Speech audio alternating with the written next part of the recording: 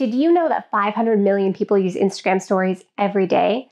And that 58% of people say they have become more interested in a brand or product after seeing it in stories? I'm sure you've interacted with stories yourself, either viewing or posting them. And you may think, well, that's nice, but how can I use stories for my business? I'm so glad you asked. Today, I'll go over some strategic ways to use Instagram stories for your business. If you're new here, welcome. Go ahead and subscribe and ding the notification bell so that you don't miss out on our weekly marketing content. Let's get into it.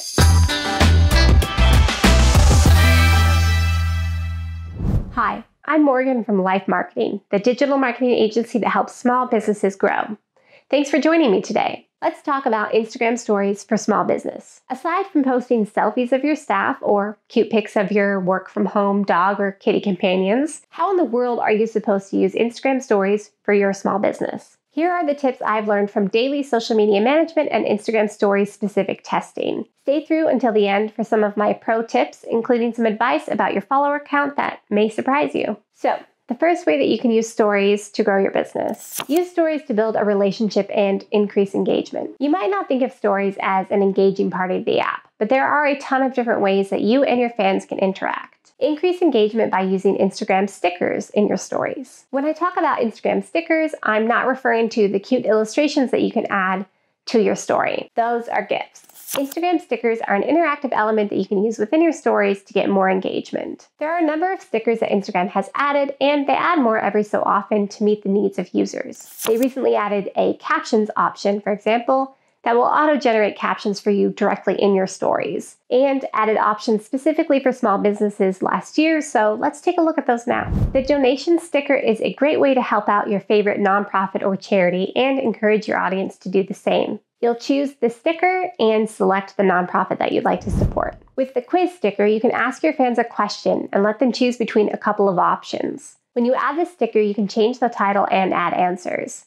Tapping the dice icon at the bottom gives you a random question, so if you're feeling uninspired, play with that. You'll start with 2 answer options, but you can add up to 4. Tap the correct answer, highlighted in green, and your audience will know immediately if what they've chosen is correct or incorrect. Be sure to tap the correct answer, that will be highlighted in green. That way your audience will know immediately if they answered correctly or incorrectly. Use a countdown sticker. Do you have a big launch event coming up or a sale that's starting or ending soon? You can use the sticker in so many ways. When you select the sticker, you'll be able to edit the name. You want to make it clear and exciting, and set an end date and time. There's a toggle option to allow viewers to turn on reminders and share the countdown to their stories, which I recommend leaving on. Instagram will remind them so that you don't have to. The music sticker lets you select a song to add to your stories.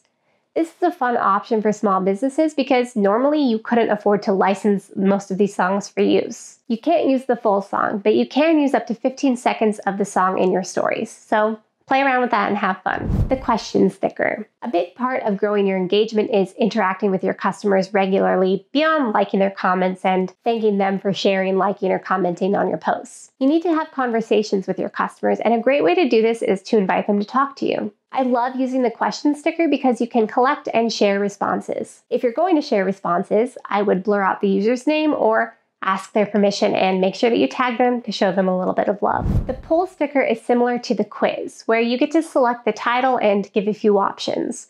But unlike the quiz, there is no right or wrong answer. This is a nice option for businesses because you can ask your customers what they want to see. What would this look like in practice? If you're not sure about a color selection for an upcoming product, or you're not sure about a new service that you're considering offering, go ahead and ask. There's nothing wrong with asking, and in fact, your customers want to be involved in the process. The location sticker is a great option for local businesses who want more people to visit them or just to know that they exist. You can encourage your customers to use this location sticker in their stories as well by offering a small discount when they show it to you.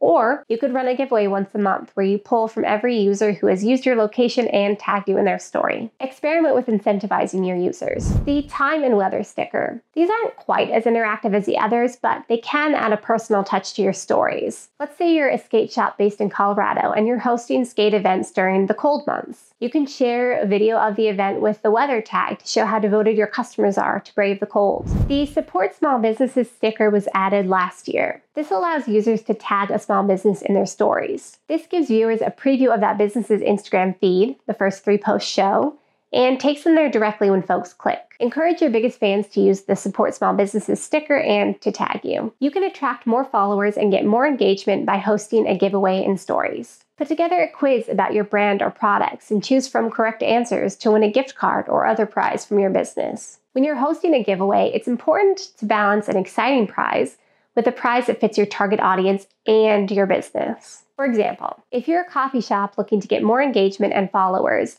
you wouldn't want to choose a $1,000 gift card to an online retailer. It seems like a great prize, but that prize would be attractive to almost anyone. That could result in you getting a bunch of followers or entries from people who don't even live in your area and have no intention of supporting your business. And when you run a giveaway like that, most of those followers will unfollow you almost immediately after the giveaway ends. Instead, I'd go with something that applies directly to your business, like a gift set. You can include a mug. Maybe there's a local designer or ceramics artist who you could support. Put in a bag of coffee from a local roaster if possible, and include a generous gift card to your store. This will make sure that only people in your area who are really into coffee are going to enter that giveaway. Let's talk about how you might set that giveaway up in stories. You can create a series of quiz stories that ask customers to identify your signature drink names. Select from the users who answered them all correctly, or just choose from anyone who participated. Or you can use a question sticker to ask fans to name your brand new drink. The winning name can be chosen by you or voted on by your audience. You could give the winner a permanent spot on the menu, along with your gift basket. Next, let's look at using stories to increase sales. Okay, so we covered engagement, which is great,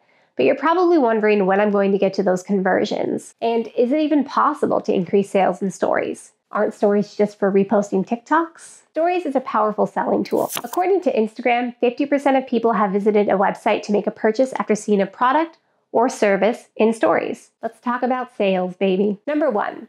Utilize the swipe up feature as soon as it's available to you. This feature allows you to link directly to the product or page that relates to your story. When users swipe up, they see your webpage in full screen and it pauses the story, so when they close it, they're right back where they started. In order to get the Instagram swipe up feature, your account must be an Instagram business profile and you have to have over 10,000 followers. If you're not there yet, don't worry. Keep growing your followers and engaging authentically.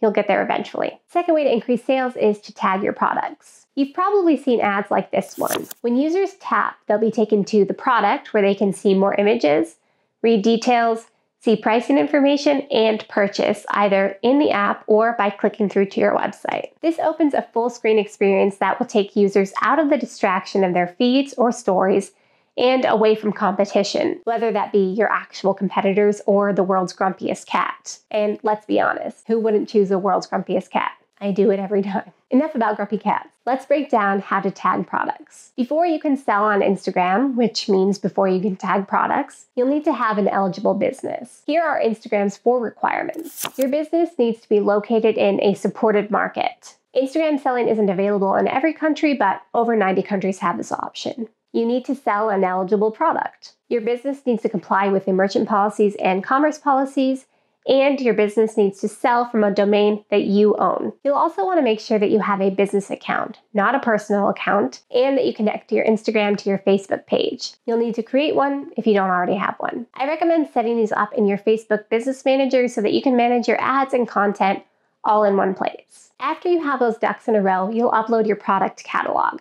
You can do this in one of 2 ways. You can use the Catalog Manager in the Facebook Business Manager. This is a great option for most businesses. If you have a few products, you can add all of the information manually. If you have hundreds or thousands of products or products that are updated frequently, using a catalog feed that pulls the information directly from your website so that you don't have to manually manage each product every time it changes is a great option. You can also use an integration with a supported e-commerce platform like Shopify or BigCommerce. Once your catalog is uploaded, you'll submit your account for review. Make sure that you verified your domain in the Facebook Business Manager so there aren't any delays in using your catalog. After the review is complete, you'll be able to turn on shopping ads and start tagging products. Another great way to increase sales in Instagram stories is to run ads. You can run ads to stories on both Instagram and Facebook from the Facebook Business Manager, and I recommend using this placement often. Brand stories have an 86% completion rate, meaning folks watched it all the way through, and 50% of Instagram users are more interested in a brand after seeing an ad for it on Instagram. Here are the best practices for running your Instagram stories ads. Optimize for mobile. You'll manage your ads in the Facebook Business Manager for both Facebook and Instagram. It's really convenient that the two are combined, but make sure that you take the extra time to optimize your Stories ads for mobile. You can use stickers in your ads too. If you want help brainstorming stickers to use in your ads, leave me a comment and I'll share some ideas. Optimize for silent viewing. Make sure any and all video you put out into the world is optimized for silent viewing. Be sure to include captions on all of your videos. Watch your placements. You can use automated placements for your Instagram and Facebook ads so they'll be shown in the best combination. I recommend checking your placements and making adjustments as needed. Tag your products. Yes, you can tag products in Instagram Stories ads, so make sure that you've uploaded your product catalog and tag away. Shoot on mobile. Don't worry about getting fancy cameras for shooting your Stories ads. Mobile shot Stories ads outperform studio shot ads 63% of the time. And with the quality of cameras and phones these days, there's really no need to go out and purchase an entire studio setup for your Stories ads. The expectation for Stories is that they're a more casual experience, and Stories ads shot on mobile often feel more like content than an ad. Another great way to increase sales is to create an instant experience. Within an instant experience, people can watch videos, swipe through photos in a carousel, view products in your catalog, explore images with tagged products, and tap buttons to go to other web pages. Viewers can interact at their own pace, which gives them a more personalized experience, helping them fall in love with your business all over again, or for the first time. Ads with an instant experience appear in mobile Facebook news feed, Facebook Stories, Instagram feed, Instagram Stories, and other placements. The available placements will depend on your ad format and your instant experience components. After you run your ad, you can analyze your results with metrics for instant experience. Metrics include instant experience view time, instant experience view percentage, and more. Here are some instant experience best practices. An instant experience starts with an ad and opens into full screen. Make the initial ad a must-click for your audience. Be sure to brand your instant experience so people know who to fall in love with. I like to put my clients' logos in the header section of the experience as soon as you open it up. And it's a good idea to mention your brand throughout. Use one of the templates that Instagram provides until you're comfortable with the format. Why recreate the wheel when you don't have to? Be sure to mix video, text, images, carousels, and product catalogs throughout the experience to keep things interesting and to keep folks scrolling to see more. Include multiple call to action or CTA buttons and invite users to click. If you have something that's time sensitive, like a sale or a product that's selling out quickly, let your viewers know that too. This will create urgency and make them more likely to click that CTA button. Stories ads that emphasize the call to action perform better 89% of the time. Use existing ad and post creative in combination with your product catalog to save you time during creation. Again, don't recreate the wheel. You have a lot of existing content that you can combine to create a great instant experience. Now that you have a good idea of how to increase engagement and sales, let's move on to using stories for market research. But first, if you're enjoying this video so far and find this information helpful, give it a thumbs up to let me know and subscribe to our channel.